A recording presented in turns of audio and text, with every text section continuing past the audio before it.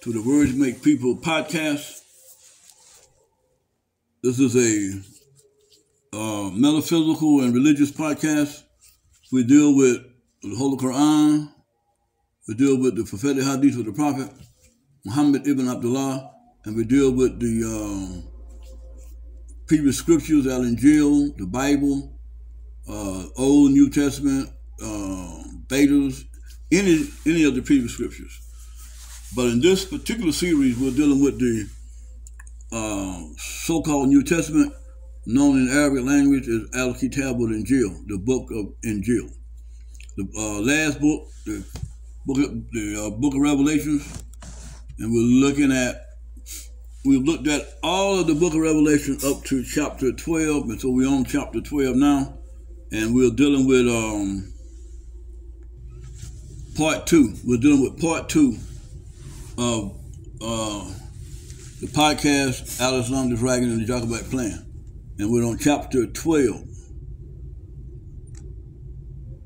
We're looking at the splintering of the Islamic community. It's our belief that the splintering of the Islamic communities began first with the death of Uthman. That was a small fracturing. And then with the death of Imam Ali, Ibn Abi Talib, Imam Ali, the nephew of the Prophet and the son-in-law of the Prophet, his death. Then the death of the 5th Khalifa, Imam Hassan, and then it really split wide open with the death of Imam Hussein at Karbala. So we're looking at this chapter, the splintering of the Islamic community. Before we get into it, we're going to ask that you, if you haven't already subscribed to the channel, consider subscribing. Hit that like button, hit the notification button, share the video, and make comments. Don't be afraid to make comments. We love to comment. Even we may not 100% agree with your comment, we still appreciate your comment because no one is perfect, and we're doing our best to try to be fair and balanced as we present this podcast. We talked about the influence of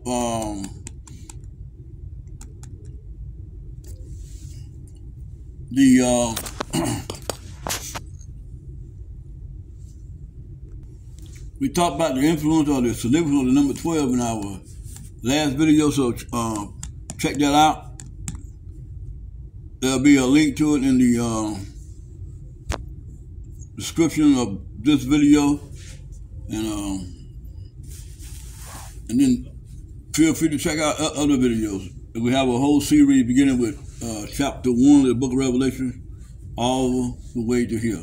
They're all in podcasts on the YouTube channel. So check those out. This is book number 6. And the name of the book is the same name of the podcast, The Dragon and the Jahcubite Plan. So now we're going to go into our topic, subtitle, in chapter 1 of the book, Al-Islaam, the Dragon, and the Jahcubite Plan. So the top subtitle for this particular podcast is The Splintering of the Islamic Community. And we're going to start by reading from chapter 12, verse 3 to 6 of King James Version of the book of Revelations. It reads, Then another sign appeared in heaven, an enormous red dragon with 7 heads and 10 horns and 7 crowns on its head. Its tail swept a third of the stars out of the sky and flung them to the earth. The dragon stood in front of the woman who was about to give birth, so that it might devour her child the moment he was born. She gave birth to a son, a male child, who will rule all nations with an iron scepter. And her child was snatched up to God alone. And her child was snatched up to God and to his throne. The woman fled into the wilderness to a place prepared for her by God, where she might be taken care of for 1,260 days. And that's the book of Revelations, Al-Kitab al-Injil, chapter 12, verse 3 to 6. And it's the King James Version. Now we want to give a few comments, insights from Imam W, Deen Mohammed, and also from the Hadith of the Prophet Muhammad, the Prophetic Hadith of the Prophet, and from the Qur'an. Now, and the information that comes from the Qur'an is coming from insights as we look at comparative religion. Now, we want to make a point that when it says that the dragon had 7 heads and 10 horns and 7 crowns, and his tail swept a third of the stars out of the sky and flung them to the earth. The stars in this verse is symbolic. That's the stars are parable. The stars represent very high people in very high places, and they were kicked out of the sky, out of their high place, and they'll be flung down to the earth for the common people, common masses. And we see there are many so-called stars, big people who are being brought down to earth. So that's all that symbolizes. It's the time when the big wigs, religious, business, all sectors will be brought down to earth with the common masses. The woman represents the Muslim community.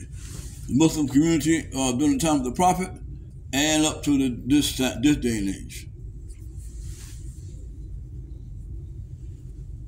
And it's symbolic about Islam moving from the east unto the west.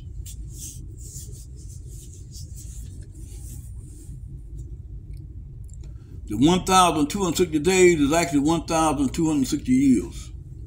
So from that point, was roughly the time of the death of Imam Hassan, the oldest son of Imam Ali. This day coincides with the advent of Master Deputy Prophet Muhammad in Detroit, Michigan, in America. We know he arrived in America approximately 1930, and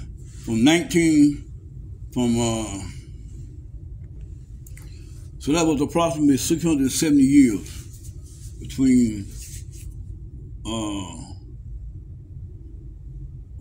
the death of Hassan and the arrival of Deputy Prophet Muhammad in the wilderness of North America. So let's get to the reading. The splintering of the Islamic community began with the death of Imam Ali. He was on the 19th of Ramadan in 661, when he died from complications after being stabbed while leading Salat worship. Imam Ali appointed his oldest son, Imam Hassan, to be his successor of the 5th Khalifa. Just as Abu Bakr, he was the first Khalifa, appointed Umar, he was to be his successor. Imam Hassan ibn Ali, the second Imam of Ali Bayt and the 5th Khalifa of the Sunni, was martyred in the year 671, approximately 1,260 years before the coming of Wali Prophet Muhammad, or W.F. Muhammad, W.D. Fard. He was known by many names. So it was approximately 1,260 years before the coming of W.F. Muhammad to the wilderness of North America that Hassan ibn Ali was martyred.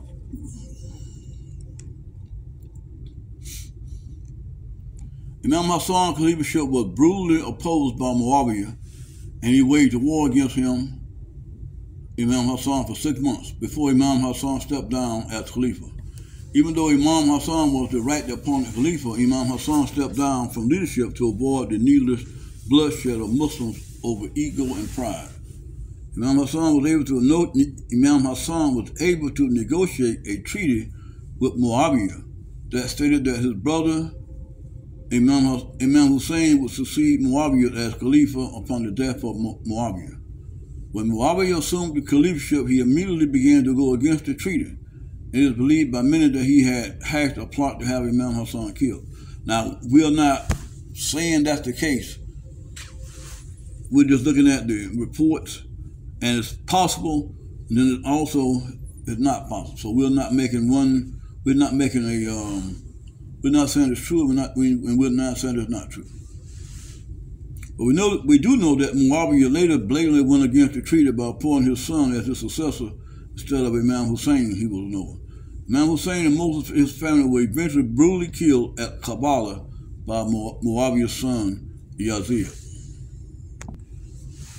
This event marked the permanent splitting of the Islamic community into two camps, so-called Sunni and Shia.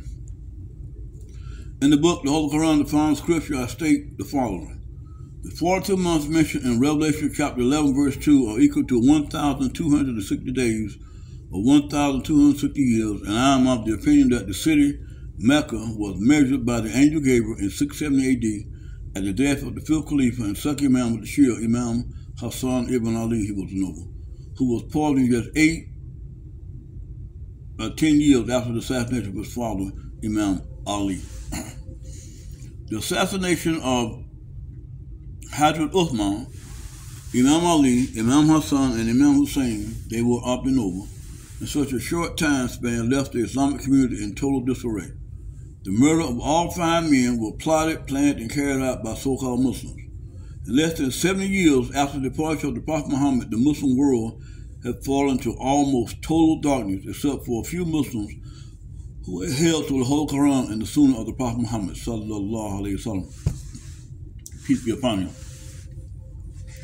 The historical animosity held by the leaders of Quraysh against Prophet Muhammad and his family, particularly Ali, is what led to the assassination of Imam Hassan by, some say Muawiyah, but we know that he was killed by his wife. He was poisoned by his wife. And we know that Hussein was assassinated by Muawiyah's son, Yazid. The Umayyad treated the family of the Prophet Muhammad horribly. They even had the tradition of cursing Hazrat Ali in their Friday sermon. By attacking the family of the Prophet Muhammad, the Muslims who followed Muawiyah and Yazid were led far, far astray from the true tenets of Al-Islam. Now we want to move to a subtopic, a subtitle, Al-Islam, a stranger. The dragon being mentioned in Revelation 12, verse 3 is the Dajjal, Jahcubite. He was able to successfully break up the Islamic community and cause discord and confusion. The woman is giving birth to the majestic Matthew who reflects the Prophet Muhammad and Christ Jesus.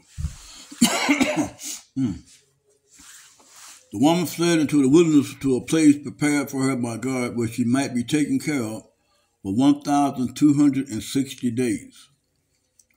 America is the place that Islam is being revived and purified. So the place that the woman fled into the wilderness of North America.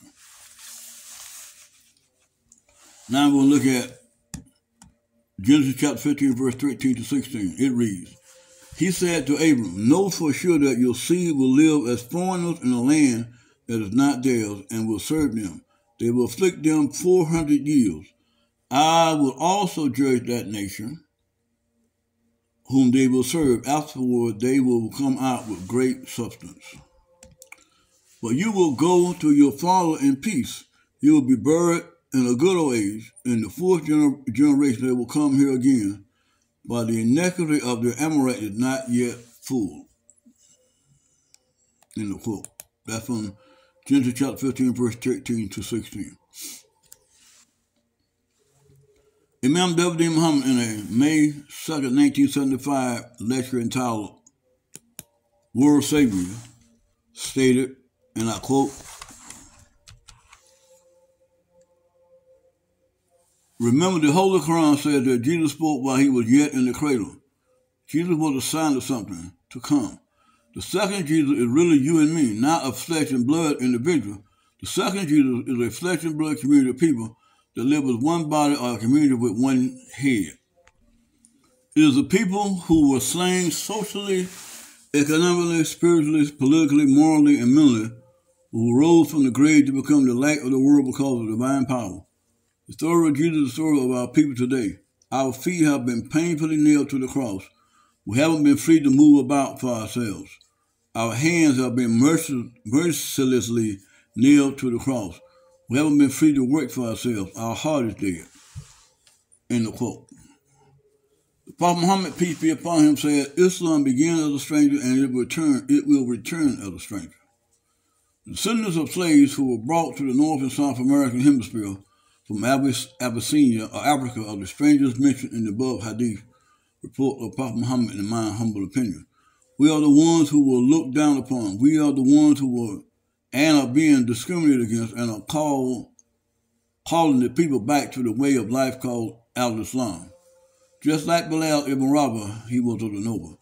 The great Muazzin called the people to Al-Islam during the time of Muhammad the Prophet. Sallallahu alaihi wasallam, peace be and blessing Allah be upon him. In the book, Tafwasul, Intermediation Between Allah and the Creation, by Muhammad bin Jamil Zainu, he states the following, and I quote, the Messenger sallallahu alaihi wasallam has informed us that the correct deen is like a stranger to the people when he said, Indeed, Islam began as a stranger and shall return as a stranger, just as it began. So, Tuba, a tree in paradise for the strangers. This was reported by Muslim from Abu Hurairah. And in the narration given by Imam Ahmad and Ibn Majah, they state,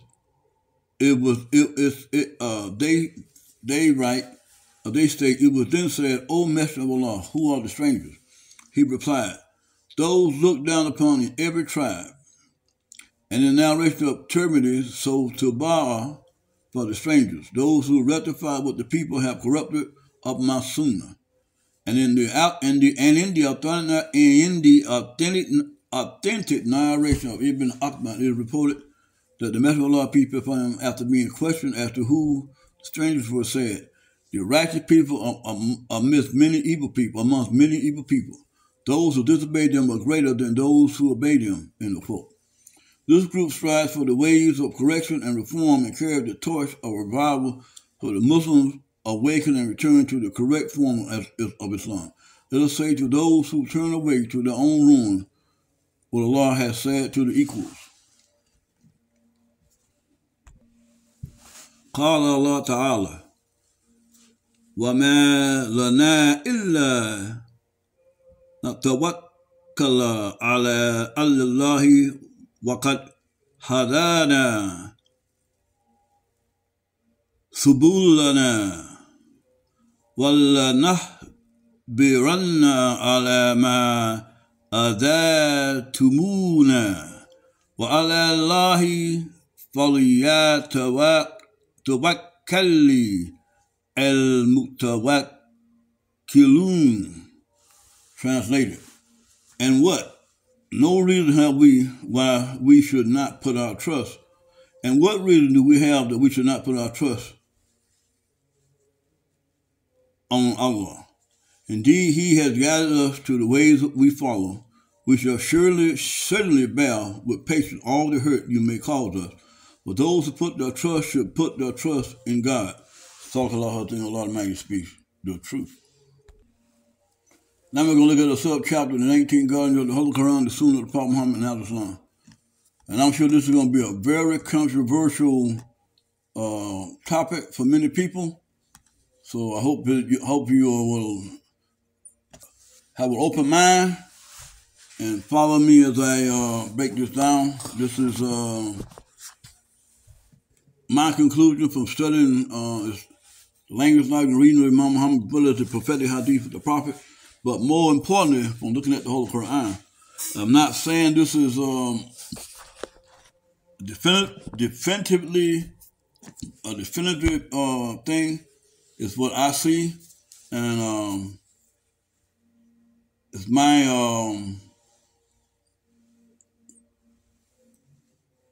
my research has led me to this. So inshallah,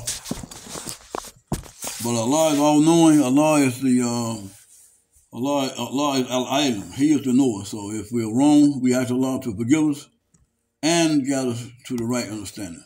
So the 19 guardians of the Holy Qur'an, the Sunnah of the Prophet Muhammad, and Al-Islam. Imam W. Deen Mohammed in a January 28, 1978 lecture dealt with many important things for the development of the human being. And in that lecture, he talked about the 5 movements or activities, the 3 developments, 1 essential definition, 2 principal operations, and 1 discipline. In the same lecture, he also talked about the 7 elevations or planes as represented by the Prophet Muhammad, peace be upon him, on the night journey and his subsequent ascension into heaven. Now, this lecture that we're taking this from is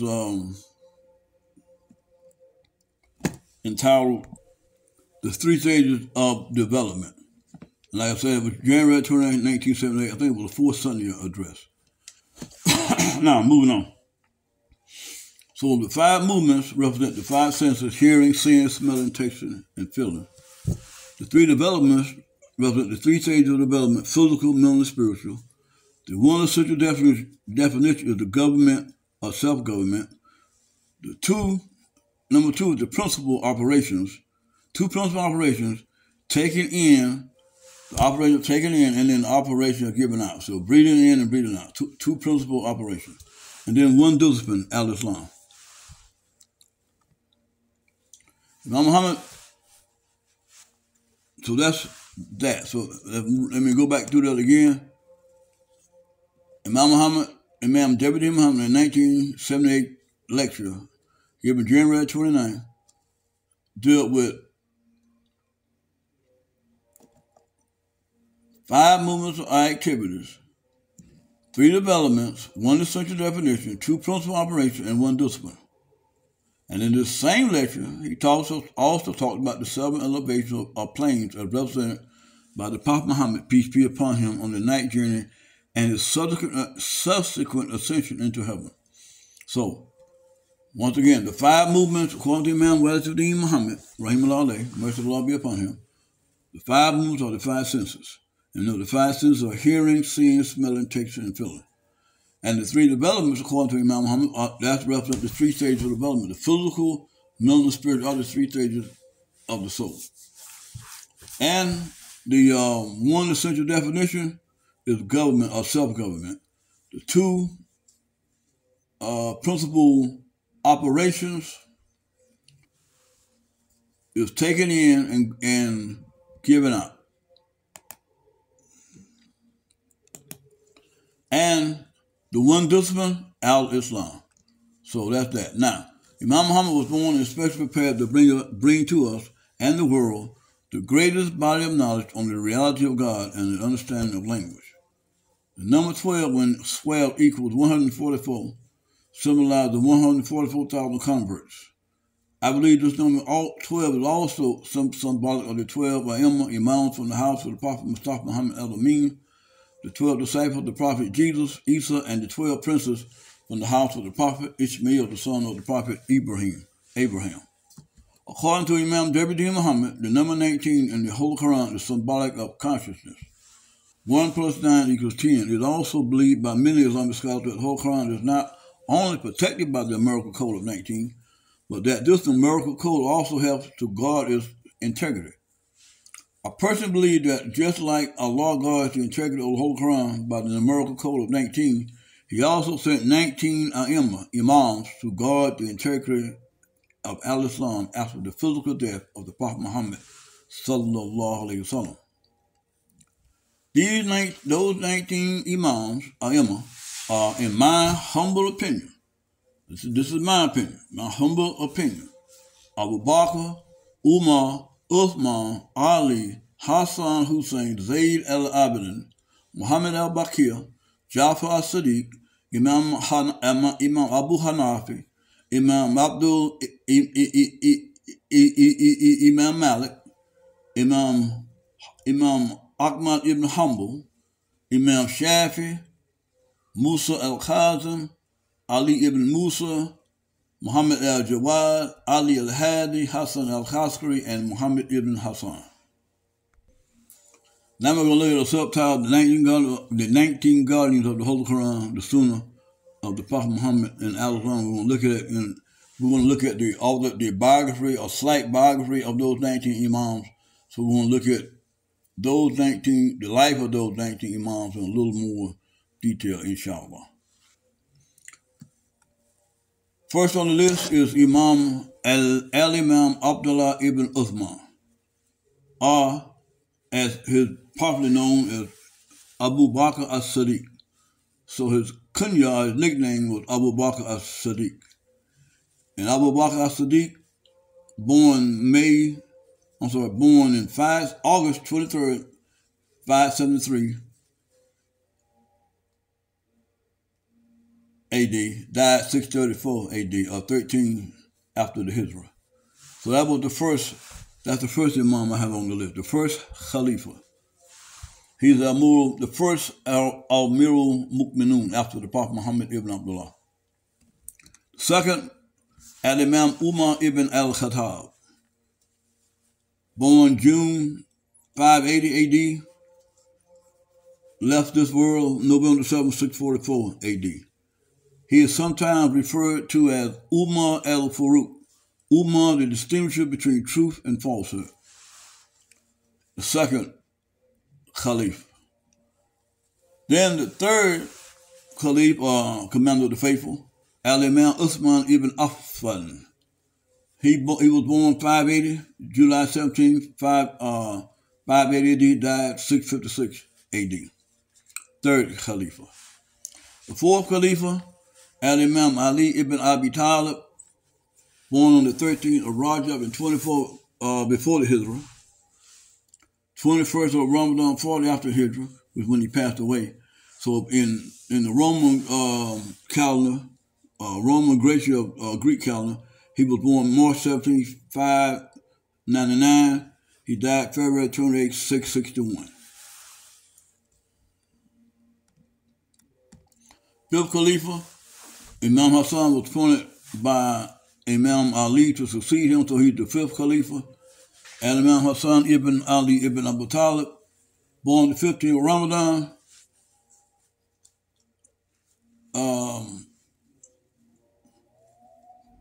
3 years after the Hijrah, died 28 of Safar, 50 after the Hijrah, which was 671 AD, approximately 1,206 years for the arrival of W.D. Farad in the wilderness of North America.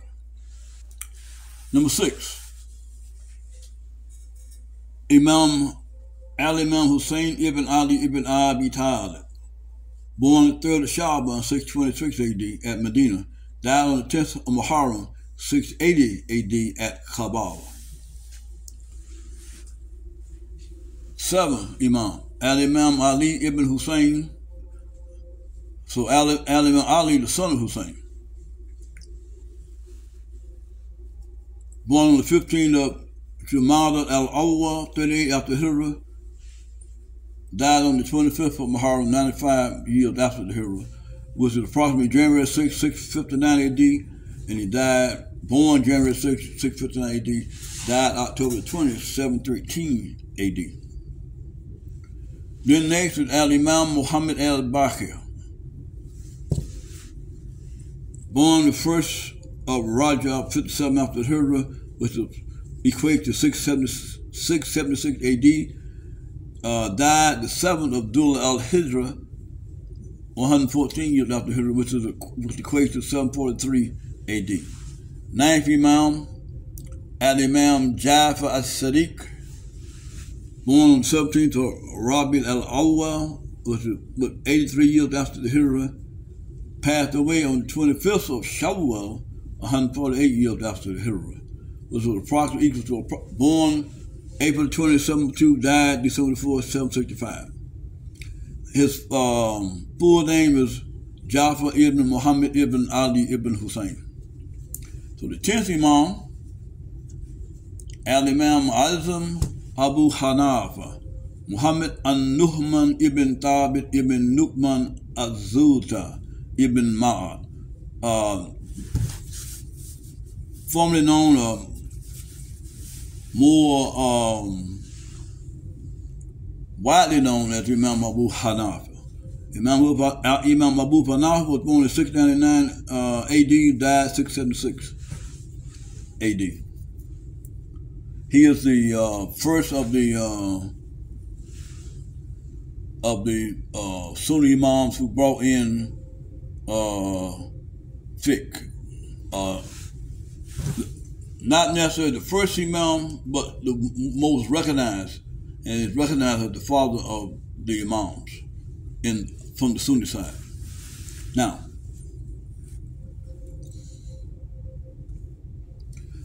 number 11, Al-Imam Malik ibn Anas ibn Malik ibn Amil al-Asbahi. Born 715 AD, died 796 AD, which equates to 93, born 93 years after the Hijrah, died 179 years after the Hijrah. He is also known as simply Imam Malik. He is the founder of the Maliki school. Imam Hanifa is the founder of the Hanafi school. Imam Malik, the founder of the Maliki school of Islamic jurisprudence fiqh, also known as Mazhabs. 12th Imam on my list. Al-Imam Musa al-Qasim ibn Muhammad Bakir, or Musa al-Qasim. He more famously known as Musa al-Qasim. So the Imam Musa al-Qasim, son of Muhammad Bakir,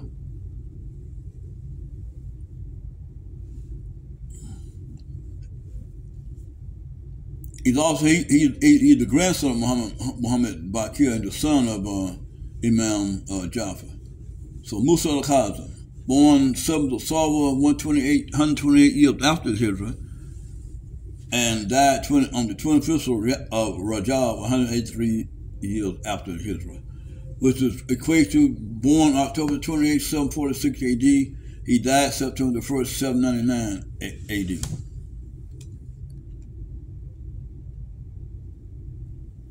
Thirteenth Imam, Al-Imam Ali ibn Musa al-Riza, commonly known as Ali al-Riza, born on the 11th of Dhul Qa'dah, 148 years after the Hijrah, 17th of Sawar, 203 years, died 17th of Sawar for 203 years after the Hijrah. Which equates to born January the 1st, 765 AD, he died May the 26th, 18 AD. 14th Imam, Al-Imam Abu Abdullah Muhammad ibn Idris al-Shafi, also known as Imam al-Shafi. Born 150 years after the Hijrah, he died approximately 204 years after the Hijrah, which equates to born 767 AD, he died 820 AD. He is the founder of the Shafi school of law, of fiqh, of the Shafi Mazhab. 15th Imam, Al-Imam Ahmad bin Muhammad ibn Hanbal Abu Abdullah al-Shabani, also more popularly known as Ahmad ibn Hanbal, Imam Ahmad ibn Hanbal. He is the founder of the Hanbali school. He was born in 780 AD, died in 855 AD, which equates to born 164 years after the Hijrah. He died, and he died 241 years after the Hijrah. And as we say, he is the founder of the Hanbali Mazhab, the Hanbali school of thought, school of fiqh. 16th Imam on the list, Al-Imam Muhammad ibn Ali ibn Musa, Muhammad al-Taqi, also known as Muhammad al-Jawad. He is the 9th Imam in the Sunni, in the Shia order of 12 Imams. Next, and he was born 10th of Rajab, 195 years after the Hijrah.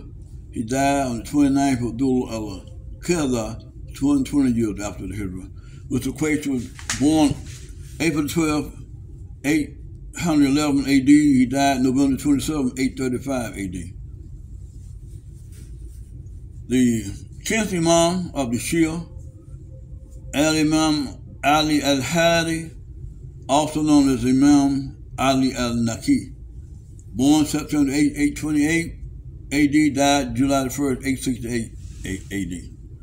Then the 11th Imam of the Shia, Al-Imaam Hassan ibn Ali ibn Muhammad Hassan al-Askari, born on the 8th of Rabi al-Thana, 233 after Hijrah, died on the 8th of Rabi al-Awwal, 260 years after the Hijrah, which equates to being born on December 6, 846 AD, died January 1st, 874 AD.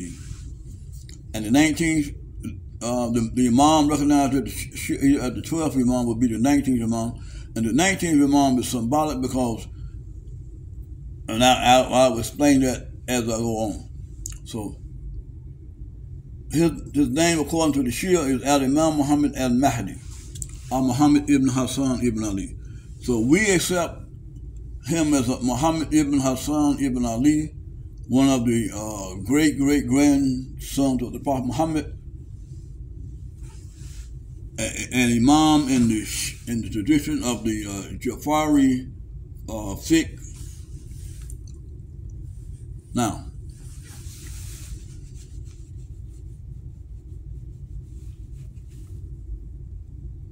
although his death is unknown, he died physically and is no longer living. That's I'm of the opinion that he is dead. He died like any mortal human being.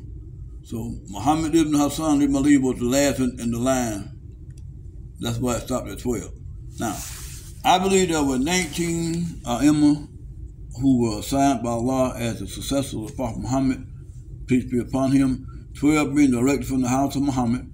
There are traditions, the Sunnah documents, which state that the number of Imams, Imam, after the Prophet is 12.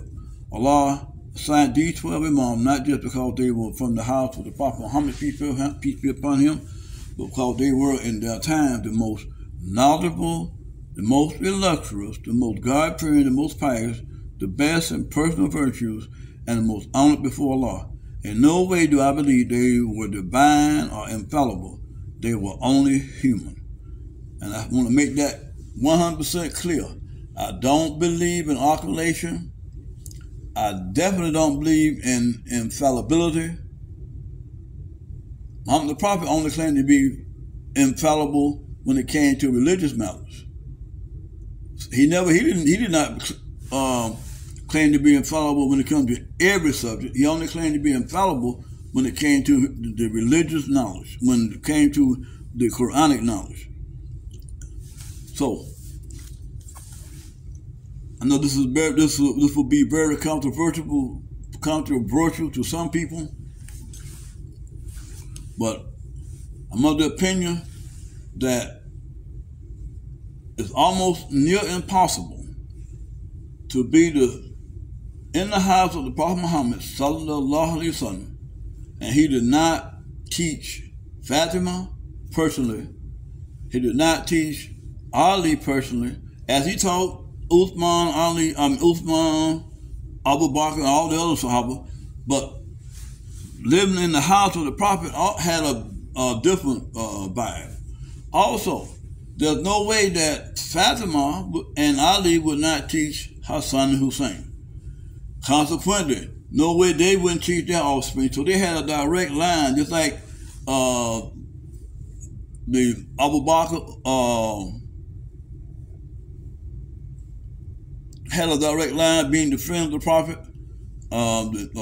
They all had the connection with the Prophet Muhammad. Aisha had a direct line being married to the Prophet, so she had access to his personal life. But also, the line of the hadith that came from the family of the Prophet, that was a pure line, passed down from father to son, from father to son. So that silsila is a pure silsila. And we know that at Kabbalah, going back to the fourth Imam of the Shia, Imam Ali ibn Hussein. He became the Imam at a very young age, but he was taught by his sister, because we know that the Prophet said that the women should be taught also, so the whole household was taught Islam.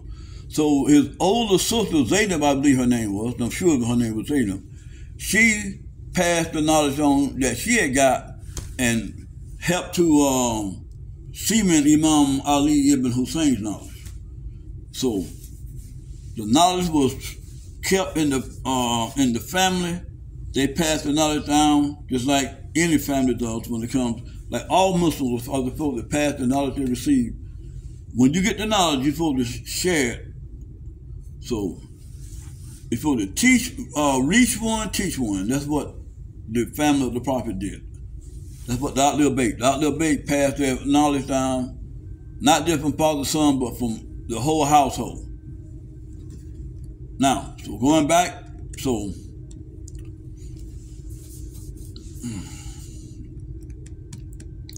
I don't believe we should disqualify members or descendants of the Prophet's family from leadership just because they were from his family. Their knowledge was derived from their ancestor, the Prophet, through their fathers, and also by direct teaching from Allah through inspiration or ilham. Many of the Al-Imaam were Aliyah. Imam Jafar, for sure. I'm also of the opinion that the four Imams of the Al Sunnah were also divinely guided and protected by Allah. We know that Imam Abu Hanifa was of the Aliyah. The Imam of Al-Bayt, along with the Imam of Al-Sunnah, come together to form the 19 guardians of the Holy Qur'an and the Sunnah tradition of the Prophet Muhammed sallallahu alayhi wa sallam.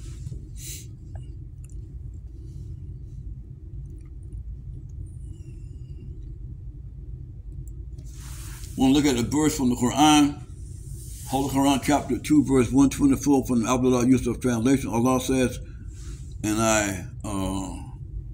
Allah says,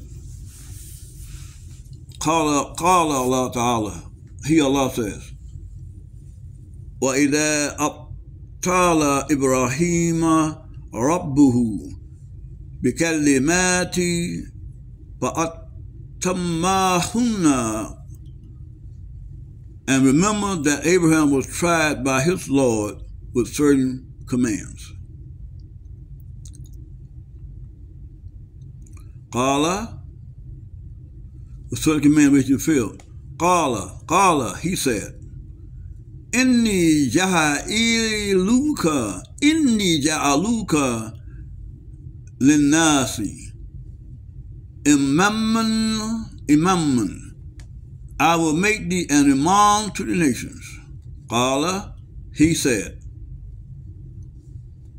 he pleaded, wa min Zariyati, and also a man from my offsprings, and also from my offsprings.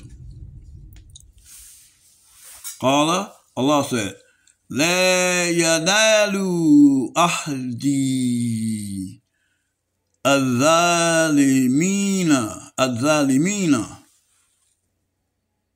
but my promise is not within the reach of the evildoers. Sallallahu alayhi wa sallam speaks the truth. Now let's look at Genesis chapter 17, verse 18 to 20. And Abraham said unto God, Oh, that Ishmael might live before thee. And God said, Sarah thy wife shall bear thee a son indeed, and thou shalt call his name Isaac.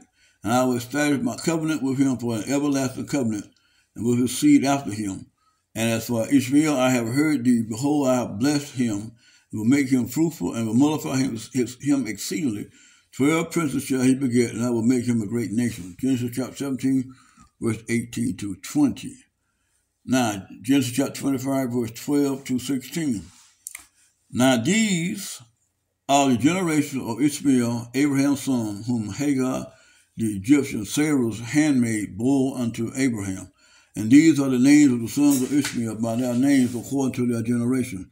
The firstborn of Ishmael, Nabajah, and Kedar, and Adbeel, and Mithsam, and Misma, and Duma, and Massa, Hada, and Tamar, Jetur, Nephesh, and Kedma.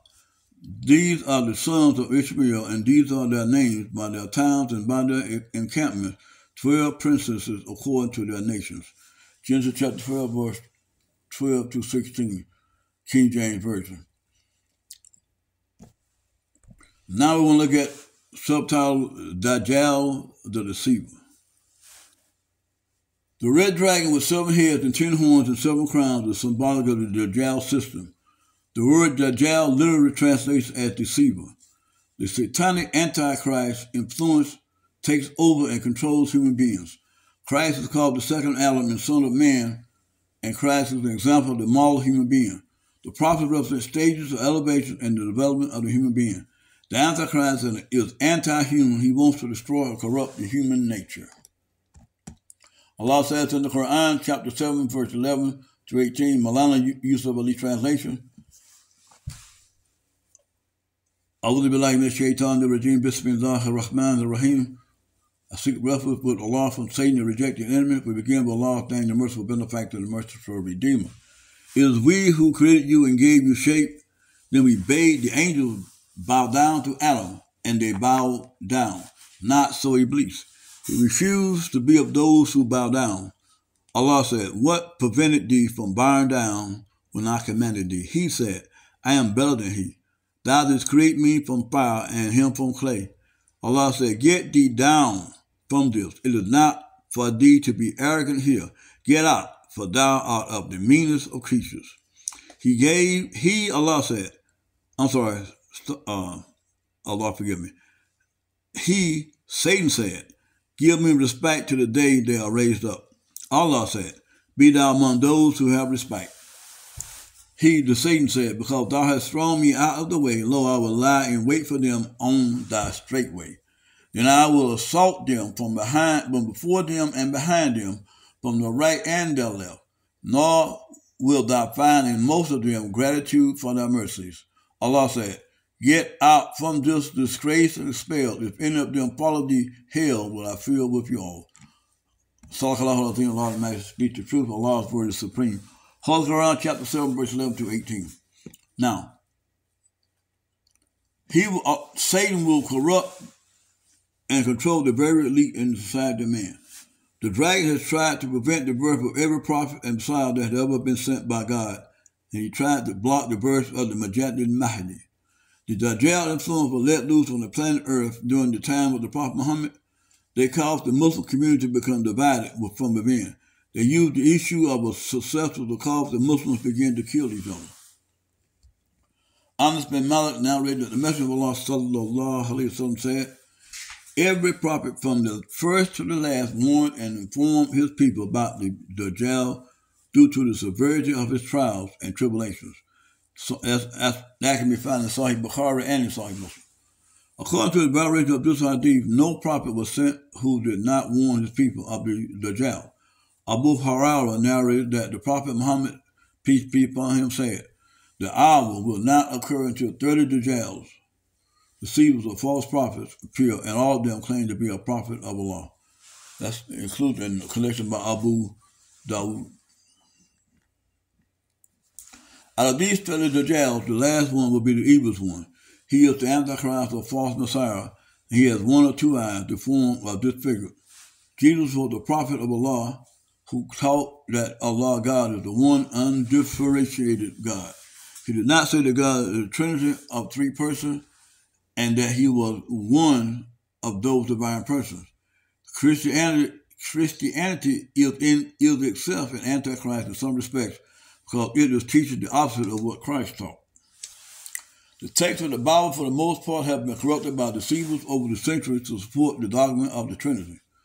The early church was good, Unitarian, Islamic, but corruption set in with Constantine and the Council of Nicaea. To get the truly infallible account of Jesus, one must read the Book of Barnabas, the Bible, Old and New Testament, and the Holy Qur'an.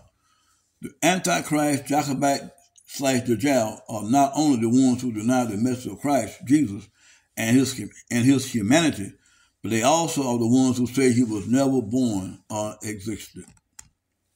So that's the end of our podcast for today. We will pick up next week on a subtitle, Understanding the Beast. So we hope you got value from the podcast.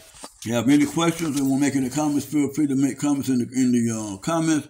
We ask you to be cordial and show respect and be open-minded. So I know you're not going to agree with everything I just put forth, but inshallah you will see the logic behind it. So until next time, please like the video, share the video, make like I said, make comments. Also watch this video, watch this next video coming up. So if you want to be a member, there's memberships available. So until next time, Assalamu alaikum. The peace of God be upon you.